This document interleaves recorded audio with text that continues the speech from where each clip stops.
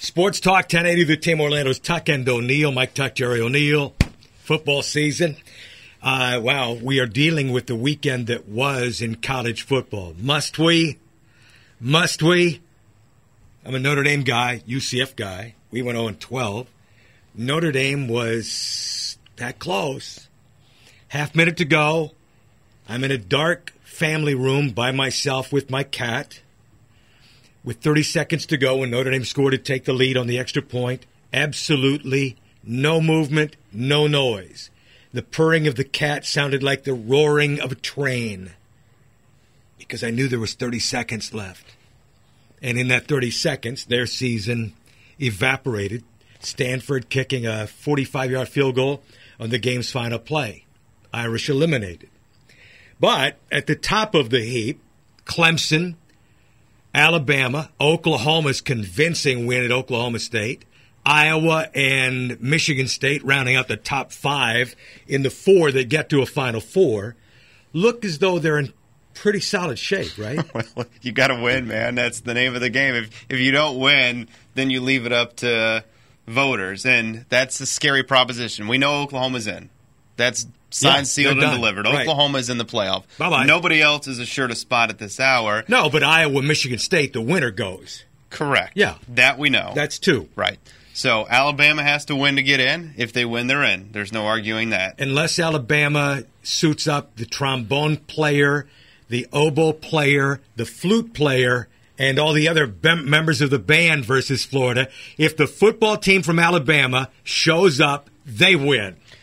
I cannot imagine how Florida beats them. I cannot imagine it. But if you imagine it for a second, then you're just left with a world of wonder and bewilderment when you can read my blog to try to figure out that mess. And then obviously the other spot is Clemson, unless North Carolina wins. And I think North Carolina has a great shot to win. I agree.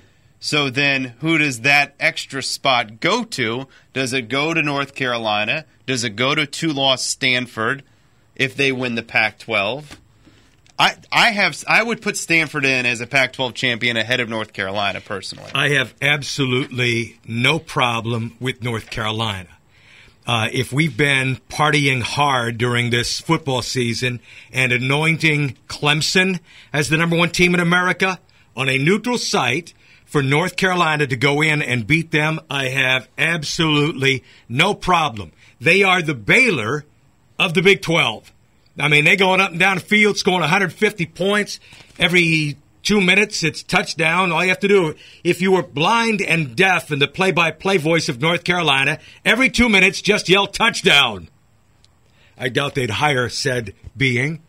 They're very worthy. They lost on the first Saturday of the football season to South Carolina. Oh, well, wait a minute. At that point, we thought South Carolina might be pretty good, okay?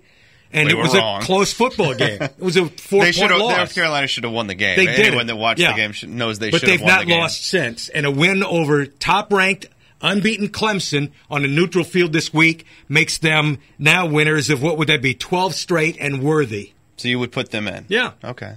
All right. Well, I mean, obviously, I have them currently 7th in my pecking order. I have it Michigan State at 5. I have Stanford at 6, and I have North Carolina at 7. But it is splitting hairs. I'll give you that. And obviously, you know, if Alabama doesn't get upset, it makes it a lot cleaner picture. If Alabama gets upset, then we have a lot to sort out. And if Michigan State were to lose to Iowa, they're eliminated. No, what part of that don't you get? No, but okay. So if Alabama loses and Michigan State loses, all right? And if Clemson loses, and if Stanford loses, the only way, listen, seriously, start thinking about this. The only way that Alabama loses to this Florida team this week is if the Lord returns and plays quarterback before calling it all to an end. He plays quarterback. Tebow's out of eligibility. I'm not talking about that Lord. That's small L. That's their Lord and Savior. No, it isn't. Yes, it is. Trust me. Yes, trust me. No. Go to Gainesville. Go to heaven, okay? There's more pictures of Tebow in houses than there are of Jesus. That may well be. I've not gone door to door, but I've got a feeling one is a wee bit stronger than the other. Okay, we digress. Let's just say a lot of crazy things can happen, or it could be very simple, and everyone that's favored just wins this weekend. North Carolina is worthy of playing in the Final Four if they knock off top-ranked, unbeaten Clemson. That's my opinion. I don't know whether the committee would hold to that. But they were. That's the most interesting thing coming up on Tuesday night is where North Carolina's ranked. You know, they by were far it's the most interesting thing. 14th last because they were 14th. Unless they jump up, like I said, they have to get to 6 to have that guarantee. I think if they don't get to 6, then I don't think they're guaranteed anything. Committee unveils that on Tuesday night. We talk football every day, college and pro, weekdays 3 to 7 on Sports Talk 1080 The Team Orlando.